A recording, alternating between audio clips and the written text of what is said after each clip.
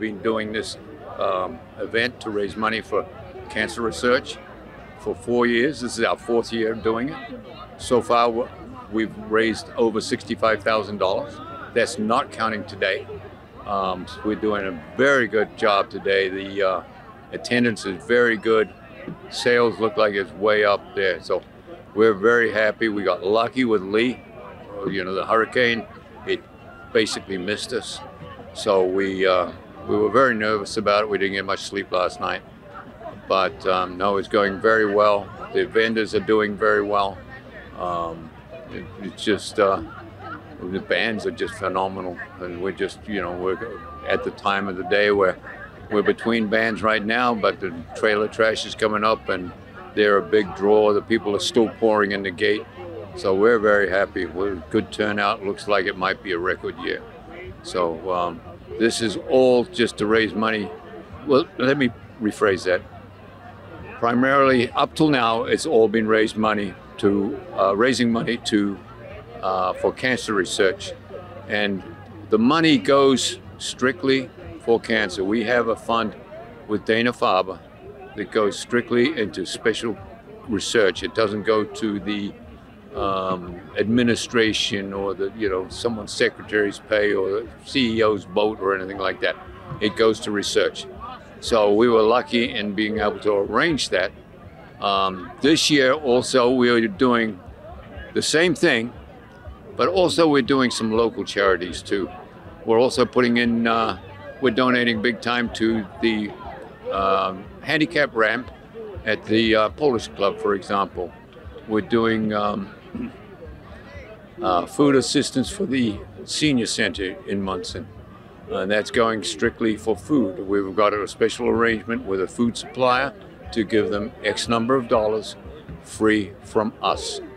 Also, we're doing a military care package program that's already in existence, and we're donating to that. So we're very happy that we'll be able to help people. That's all we've ever done for these shows is to help people. We've never made a dime out of on all 4 years, and the volunteers who you see doing all the lottery and the attendance, they're all volunteers.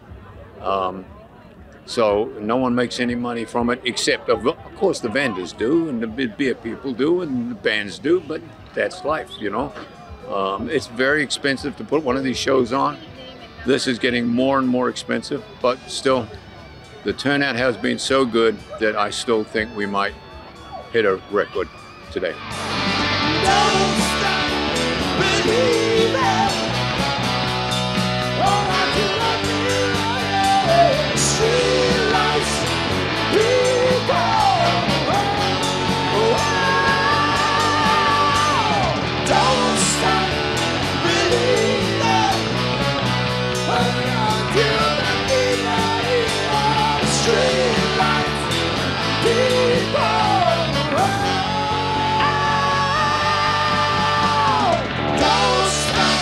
It's a variety of a la carte items that are often like bite size, that have your cheese, your sauce, your bread, you know, things that you might think of when you think of Italian food. So our fried manicotti is a fan favorite. It's 2 pieces of manicotti stuffed with cheese. It's a vegetarian option. Has some provolone, some Alfredo, and we sprinkle some Parmesan on top. Nice. And that's fried, of course, a fried manicotti. We are efficient. We're certainly friendly. I just told you we had a vegetarian option, and we also have meatball sliders, which are really quick. We can make them in like 30 seconds, and they're a fan favorite. And that's what I'm gonna give to you right now, if that's okay. We also have 2 other trucks. We have a panini truck, and we also have a truck called Breeze that has tacos and bowls. We go through all of New England. We also do catering, and kind of our slogan is where the hungry people flock. Bird's Nest, where the hungry people flock. Alrighty, so we're here at Italian Street Food. I'm trying the meatball sliders, and just right off the top, oh wow, I'm even having a hard time. Just the size of the meatball is so generous. The portion is so generous. I'm gonna take a bite and see.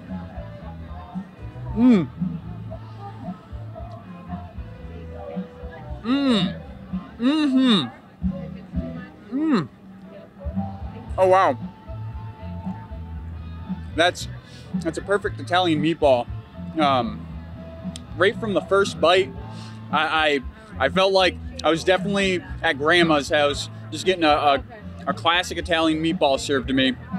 It's really fantastic. Everything from the texture to the cheese, the sauce is what brings it all together perfectly. It's a really great dish. And if you're craving some comfort food, some of that great Italian meatball comfort food, this is definitely the stop to go to. Oh, well, I'm gonna keep getting some of this comfort food.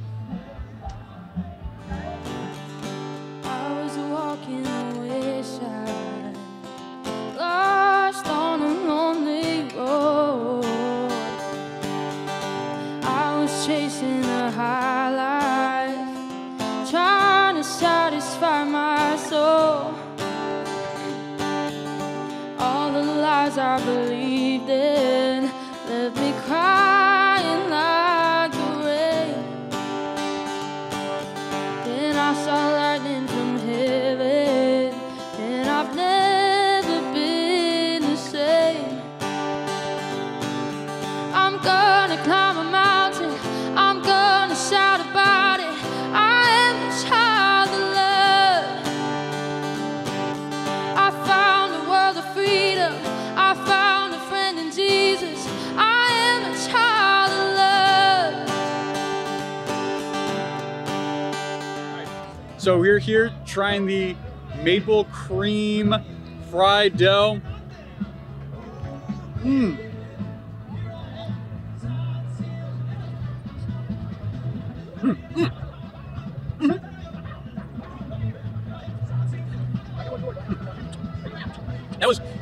That was a much larger bite than I was intending, but I love maple cream, and I really couldn't stop myself. The maple cream, like, it really carries that genuine maple flavor taste so well. It's that rich, robust maple flavor that you love, you look for. And I haven't paired it with fried dough before, but I can't believe that all fried dough in all of history wasn't paired with maple cream first. It's unbelievable how great these two things go together.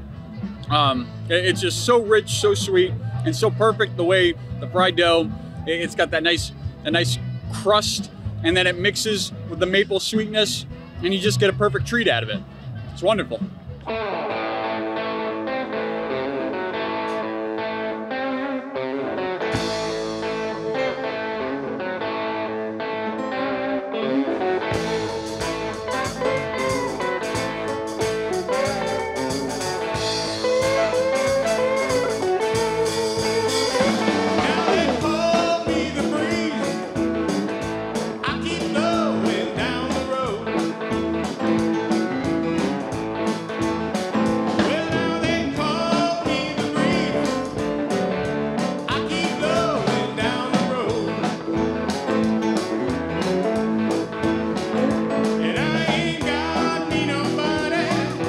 TJ's Gourmet Popcorn. We do lemonades, we do popcorn. We have over 65 flavors of popcorn. We also do pretzels, and we cater to many different events. So we have a cotton candy lemonade where you can get the cotton candy on top of the lemonade. We also do it all in the cup, so it all disappears. It's like a magic trick. We pop it in a kettle, and we use a mushroom popcorn, which is kind of a popcorn seed that's bigger, and it's a better premium seed. The popcorn itself, it lasts a little longer. It's better with caramels. It also coats better, and it has a better crunch and lasts a lot longer. So today we have 9 flavors. We have kettle corn, we have white cheddar, we have nacho cheddar, we have a cheesy dill, garlic parmesan, cheesy jalapeno, we have salt and vinegar, and we have our French toast caramel. Our French toast caramel is a big seller. We've already ran out of caramel, so it's kind of, caramel is a big seller, but French toast we had double the amount, so we're pretty stacked up for today. Oh, it's been going great. We're waiting for the end of the night, but I'm pretty sure that we're gonna do much better than any other event that we've been at this year. So we're opening a shop at 1418 Main Street in Palmer, Massachusetts. We take online orders right now at tjspop.com.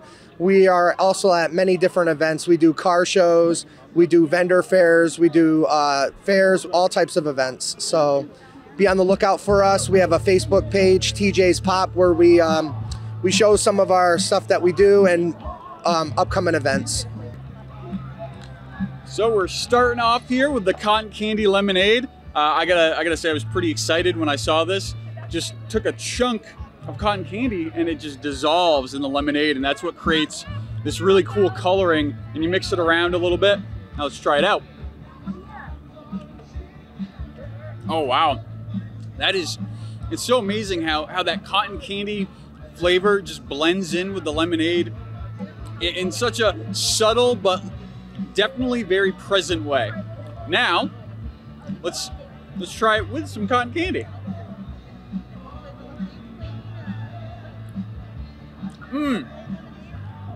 So that's so awesome. You have a little bit of cotton candy on the top and a little bit stuck on my finger. So if you want even more of that cotton candy flavor, you just rip off a piece and there you go. No, this is so awesome and innovative too. It's really great. All right, now we're working our way to the kettle corn. If you don't know what kettle corn is, it's a sweeter, I couldn't even help myself. It's so good. It's a sweeter form of popcorn. And it's really about that little slight crunch that you get from the sugar. And the way it blends in and it just melts with the rest of the popcorn. Sugar is a perfect pairing for popcorn, if you ask me, because they both start with a nice crunch and then melt away into this beautiful flavor on your tongue. And this kettle corn's really fantastic. Does just what I want it to. All right. So my family calls me Dude. So it was kind of ironic that we started making tacos. I had a barbecue company for 20 years. And when I sold my barbecue company, I was like a little bored for a year and I decided to make tacos because my wife likes tacos. And so we're discussing the name and it says, well, I can't really be a Mexican taco because I'm not Mexican. I don't want to disrespect anybody in a kind of way. So I said, you know what, we'll call it The Taco Dude because you always call me Dude, and the adds a little old English into it. Everything from here we do from scratch. I own a spice company called Jerky House Rubs. And so each one of the things is one of our spice rubs. So Caribbean shrimp, we have a Caribbean jerk shrimp spice rub, a Tex-Mex with a Southwest spice rub, chorizo, which we have a chorizo spice rub. And so basically we decided to incorporate the tacos with everything that we do. So the birria taco right here is as our fan favorite. There's a reason why we started it. And that's incorporating chili oils in the taco shell. And so we grill the taco shell and then we incorporate the meat and the toppings. And so we started using that for all the tacos we have. We do like a grilled quesadilla style taco. And it's just taken off like a rocket ship. I mean, literally last year from this year, we're doing 240 events in 5 months. So they're enjoying them. So it's awesome. Oh, good. We have like, some great music. You got the beer tent over here and you got plenty of food. So it's a lot of fun for people. Oh, so tomorrow we're at the Gardner Parade. We're also at the American Heritage Museum in Hudson, which is a fantastic, I can't express more about if people want to see something amazing, go to the American Heritage Museum. It's all about our American history. And yeah, so we're going to be there the next 2 days and we're doing, believe it or not, Shirley Prison. We feed all the offices on Monday. So we're going to go up there on Monday and feed all the offices. All right. So we're here at the Taco Dude trying the beef birria taco. It looks fantastic, bright colors. It looks so juicy and tender and delicious. Oh wow. Oh my God.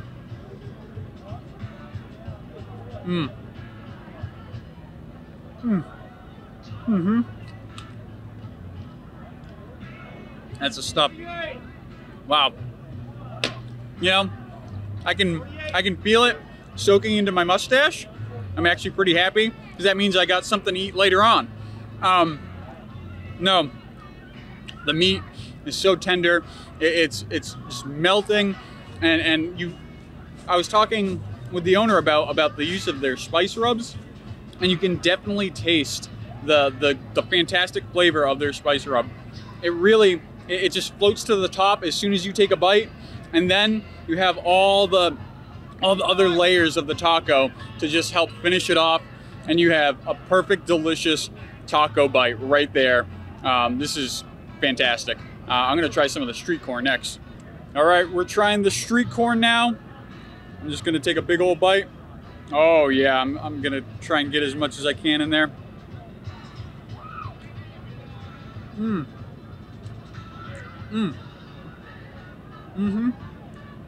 It's, it's got I'm letting the flavor settle. It's got that sweetness from the corn, which I love, especially when it's paired with the saltiness and just that fantastic spice flavor you get from the top. It's a great mix, especially with the tacos. Well, Billy slammed on his coaster brakes. Does everyone here want to go on out to Greasy Lake? It's just a mile down the dark side of Route 88. I got a bottle of rosé. Let's try it. Today you can get full pizzas. You can get a 10-inch pie, or you can get slices. I'm doing a Yantic slice, which is going to be like a Greek pizza. I'm doing Aloha, which is your Hawaiian pizza, and cheese and pepperoni. And I'm also doing full pizzas, Valley Special, Aloha, a full Aloha, pepperoni, cheese. We're doing a couple different veggie ones today. Just mixing it up a little bit so everyone has a choice. Well, all the ingredients are non-GMO and organic, okay? And that brings a lot of people who, choose to have a better tasting and a better choice of food, at a venue like this. People tend to look for the non-GMO, ingredients, and that's what I work with. That's all I work with. It's good. It's been nice and steady. People have been coming on. A lot of people I haven't seen in a long time are here. They're back to, support the event, and they've been here year after year. And new people, and a lot of family, friends, and a lot of different people I haven't seen in a long time too that are coming out. It's a lot of work and a lot of fun though.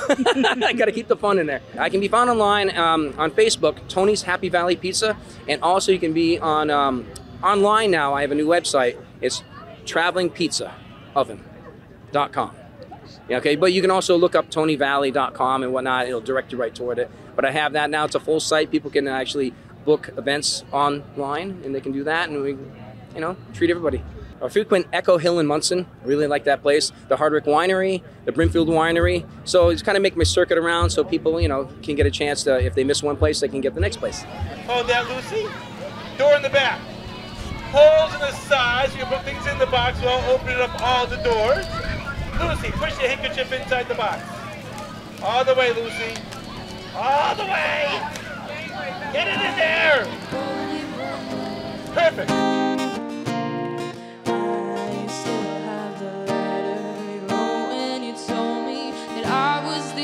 Clowning for Kids Foundation, and it was founded on meeting the needs of children under the age of 16. And for any reason, for any purpose, just to make the child happy. The only thing that we require is to make sure that the child has received the gift. We're located out of West Warren, Mass. We've been there for about 15 years. We've taken photos with people, we've made balloon animals, we have made cotton candy, we have entertained with magic tricks, we've handed out cards of an optical illusion. So we've just been entertaining since noontime. We mainly do an awful lot of parades in New England, and we come out to these fests, which is great, and make cotton candy for the kids and make them balloons and just let them see some clowns. So it's a lot of fun. Oh my goodness, there's always a need. We would love to have more volunteers join us, help us. Don't have to be a clown. There's a lot of things that they can do to participate. It's a lot of fun. It's a good family-orientated structure here. We'd like to see families come and join us if they would like. How would they All ages too, by the way. You know, we have a woman here today who's 87. She's my mother. My wife and I, my wife, Jean, is the main organizer. Let's get that straight right from the get-go. She does the majority of all the book work and booking and everything. We do a lot of the physical work. She does all the prep work for it. This year has been a little difficult with certain departments of the town. Everything's changing. And I understand that rules change, everything, everyone's got different things. So we have to look at it. What are we going to do? Is this the best place for it? You know, but you know, it's everything that has to be taken into consideration. As far as the people of the town, they back us 1,000%. You look at everybody around the system here, all these people doing the raffle tickets, and we've had probably 10, 15 people doing it this year. We do it just because we want to help people. I'm a cancer survivor, a 2-time cancer survivor. Dana-Farber haven't saved my life. That's why there's the premium benefit. But there's so many people here that have been to Dana-Farber in our community that we know. So the support is amazing. And nobody here, probably very few people, let me rephrase it, very few people here don't know someone who has cancer. And so, you know, the support, they know it's a very personal thing. It's a very tough thing to go through it and survive, or have relatives or friends who go through it. One of the worst things I just want to bring up, one of the worst things about it, when I was being helped, was to see the little kids with cancer. So that really broke me up all the time, excuse me. To see that, when I got my first round of cancer, which was the worst one, but I was 65 years old. So even then, even if I didn't survive, I had a good life. These kids don't. They're 10, 12 years old with cancer. So that's why I do it.